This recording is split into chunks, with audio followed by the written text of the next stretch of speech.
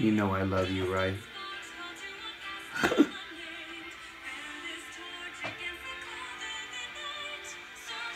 Hello, nurse.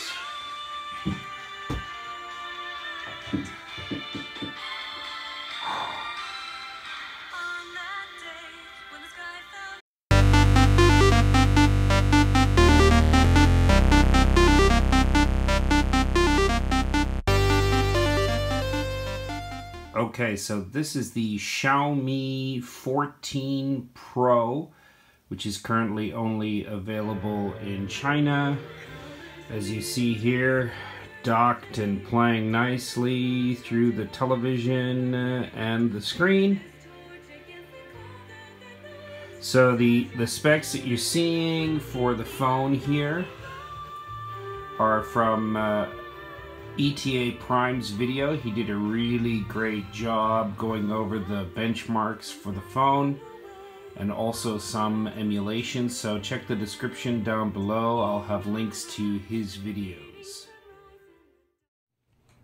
Okay, so let's jump on to the phone here. This is Yuzu with the new Snapdragon 8 Gen 3 chipset. I have 16 gigabytes of RAM. I don't think that matters all that much. This is the latest build of Yuzu, which is really important. I downloaded this on December 25th. So what you're seeing on the screen right now is the GitHub page where you can get the latest, most up-to-date version, which is important. 3 weeks ago, this was not working at all. So let's jump into Smash Brothers. And now just to show you, I am using a controller, but you can, of course, set up a controller overlay. You know, by that it means like, there you go, now you can see the controller buttons on the screen there. So if you wanted to use that, and you can, you know, make it as big, you can make the buttons as big or as small as you would like them to be. But of course I am going to be using a controller for this, so I'm just going to turn that all the way down there. Okay, and let's get into some Smash here. Now another thing to note here is that you're going to notice that I have unlocked all of the characters. The reason that that is true is because I went to a website, and I'm going to put that up on the screen here now. And yeah, I'll put a link to that down in the description, but I was able to download a save file from this website. I had to give them my email, so I don't know if how you feel about that. Okay, so something to note here is you might notice a little bit of hiccuping, or it might be a little bit stuttering. The game does learn, so it does. The performance here is going to improve the more you play. Now, I'm absolutely terrible at this game here, and I'm also recording this video here, so I'm not really focused too much on what's going on here, but it seems to be doing okay so far. Ooh, yeah, you see there. So again, and the more you play, the better the performance is going to get. Now, if you're looking to play like a smaller title, something like Dave the Diver, you're going to get really great performance here. In fact, you know what, I'm going to turn my settings back up here, and I'm going to boost the graphics up to 1080p, because I don't think Dave the Diver is going to have any trouble with that. You can make small adjustments with the emulator if you feel as though just things are not working, you've got some kind of slowdown or screen tearing. Alright, yeah, so this was one of those like sort of indie games of the year kind of darlings. Really, really good game. Lots of fun. Again, I haven't played that much of this. There we go. Okay, little sea treasures down here. Let's open it up, see what we got. Okay. Alright, so anyway, that is Dave the Diver. Here we got Arkham City. I think it's the best Batman game. And See that there? That's telling me that that game is definitely not going to run at 1080p. So I'm going to have to lower the resolution down for that one. And now I should be able to get it to go here. Yeah, this is a fantastic game. And again, you know, being able to play this on your phone, that's, you know, that's pretty amazing, guys. All right, so, whoa, okay. It's been a while since I played this game. All right, here we go. Ooh. He's here.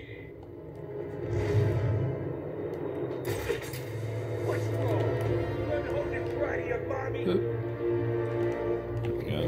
Wide kick down here.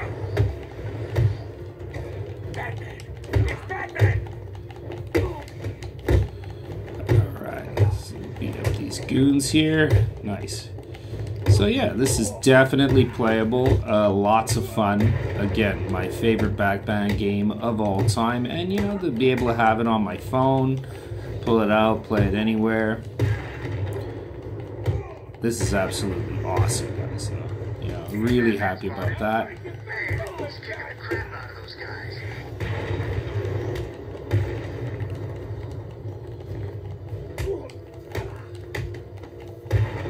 Yep. Okay. Ooh, big finish. Nice. As you saw there, you know, it wasn't going to play in full 1080p, so I did have to lower the resolution to get that to work.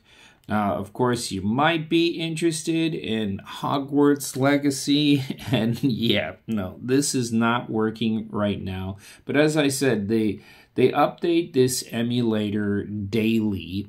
And at this point, I think playing these Switch games, it's really not about how powerful my phone is. It's more about the emulator and what the emulator can do right now. And they keep making improvements to it every day. So, you know, hopefully they're going to get this game up and running. But you can see what, oh yeah, there we go. Whoops. Yeah, not looking good here. And sometimes it will kind of boot into the menus, but yeah, you can barely read that. Not looking good. Yeah, so it looks like it's going a little bit past, but eventually it is going to crash. Yeah, so that I don't believe that screen should be, and there we go. Whoop, crash to desktop, so there it is. So Hogwarts Legacy not working. Also, oddly, Pokemon Arceus also not working, and Animal Crossing not working on Yuzu. Kick those settings back up to 1080p. Just a little bump in resolution. It does make a sizable difference in terms of, like, you know, what you're seeing on the screen here. But yeah, so you can also kind of set up here. You can also add frame counter, so you can get a chance to see, you know, the frames per second here. So yeah, I'm gonna spend a little bit more time with this game. This is fun, and this is it looks great, and it plays just it plays really well on the emulator. Another game that I was not able to get to work was Pikmin 4, but Pikmin 3 I have been able to get to work. It seems to run just well. But there you go, that's what you see there. That's, look at the water and the foliage and everything. And now if I drop out of this and I go in and I switch it down to, like, you know, a lower resolution. So yeah, what happened to my water? What happened to my leaves, guys? Again, let's go back here. Let's jump up. Let's...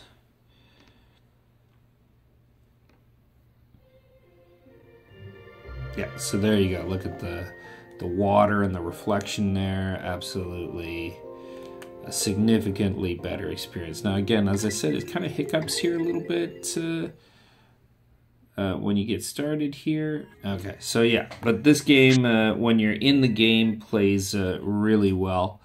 Now, a few other things that I wanted to show off here is this one here. Check this out, guys. So this is something that I think is really impressive.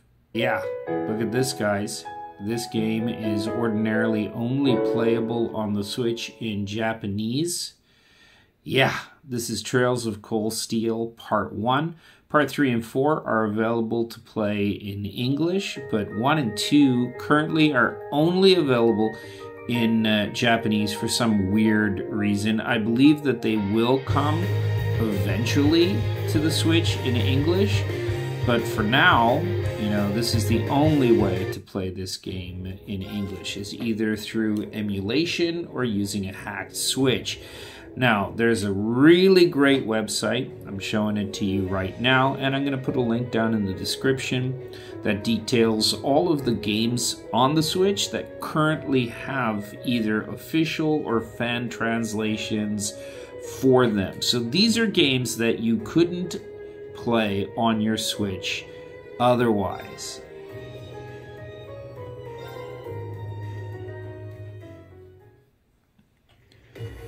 And this is a great series of games, and it plays really well on the Switch.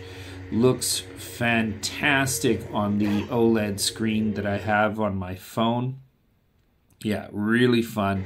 I'm looking forward to getting into this game. I've played about 12 hours, I think, on Steam before, but I was using a really old computer at the time, and it was kind of chugging. And yeah, I'm getting much better performance out of my phone right now. So, you know, the ability to, again, play this game on the go, fantastic, guys. So, yeah. This is from the creators of the super highly acclaimed house in Fata Morgana. This is a visual novel which has been, this is the English translation patch, which again, this game is not available in English on the Nintendo Switch. So once again, the only way to play these games. Now, I'm a big fan of visual novels. I think that they're fantastic. And let me tell you that they emulate really well. You can really max things out here, so you can set it into dock mode. Let's even try. Let's see. I'm going to try and bounce this up here even higher. So you know, there's no, yeah, go for it. Just, you can really pump up the resolution, make the game look fantastic. Yeah. So as you can see, looks great. Looks fantastic. Looking forward to jumping into this game. It's a super highly rated visual novel, and again, you know, I have a MacBook, so I'm unable to play this game on my MacBook. It's the only computer that I have, and otherwise, you know, I'm unable to play this. It is available on Steam, and you can get it for Windows, but as of now, it is unplayable on Mac OS, and the Switch version is only in Japanese, and it is not on any other console. Games that you otherwise would not be able to play because they don't have English translations are playable. There are even some hacks that allow you to play games at higher frame rates, the ability to download save files for games so that you can unlock playable characters.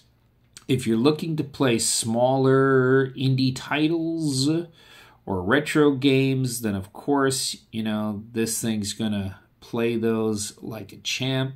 Here's Potion Permit, which is a really great game. I've also added, you know, the update for the game, along with all of these DLC packs for it as well. So yes, you can update the games.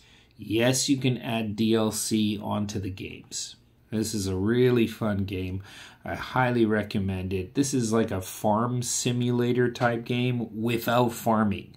So if you like Animal Crossing or you liked Stardew Valley, but you don't really like managing a farm in those games, you just like the social interaction and the quests part of it, yeah, this game is for you. Absolutely.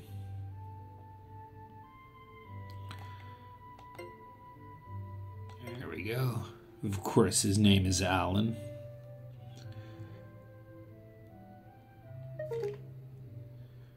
Right, so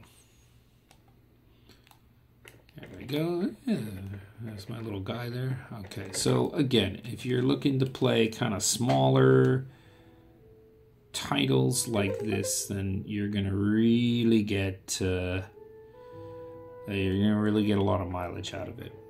All right, so the biggest sort of drawback to this phone right now is that it doesn't have a productivity mode. Now, a productivity mode is something that some Android tablets have, where you can plug it into your TV or your monitor, and then it will recognize that monitor, and then it will adjust to the monitor's aspect ratio. This does not do that.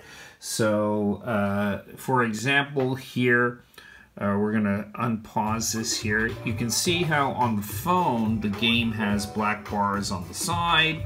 Well, those black bars also transition to the TV, so it does not upscale to your TV. You end up having these borders all the way around your game. Now you can, I'm gonna adjust this in real time here. You can go into the graphics setting here, and you can adjust how you want it done here. So stretch the window, force 21:9. This is a new one that I think they've just added in a recent update. But yeah, so now you can see it's taking up the entire phone's real estate. It doesn't look too bad on the phone, but you can really see how the image has been sort of stretched out when you're looking at it on a TV. All right, everybody, that's going to do it for this video. If you like the content, please like the video, share, and subscribe. If you have any questions or you'd like to see anything else in a future video, please leave a comment down below. Also, there are links in the description to some of the pages that I talked about here, and I will see you